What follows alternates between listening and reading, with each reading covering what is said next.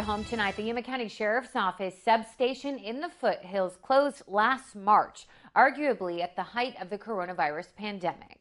Yeah, fast forward to October of this year, and it is finally reopening today. Adam Klepp tells us what took so long. The Foothills Sheriff's Office substation reopened October 18th, for the first time since the pandemic began. While originally the office stayed closed due to public health concerns, it was unable to reopen sooner due to staff shortages.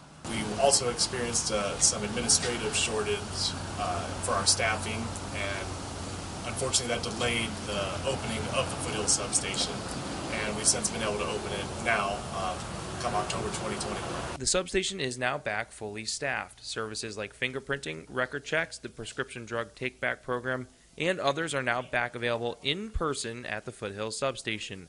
Lieutenant Pavlak says people can also now come into the station to report crimes, as before they had to either wait outside the building or have a deputy come to them. And it's nice to have this reopen and have the public available to be able to come in and talk to us, to be able to sit down and express some of their concerns and offer this service to them.